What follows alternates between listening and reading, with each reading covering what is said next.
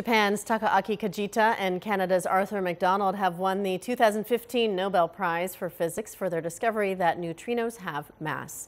The Royal Swedish Academy of Sciences said in a statement the discovery has changed the understanding of the innermost workings of matter and can prove crucial to the view of the universe. The pair is awarded 8 million Swedish crown, about $960,000 US. Physics is the second of this year's Nobels. The prizes were first awarded in 1901 to honor achievements in science, literature, and peace in accordance with the will of dynamite inventor Alfred Nobel.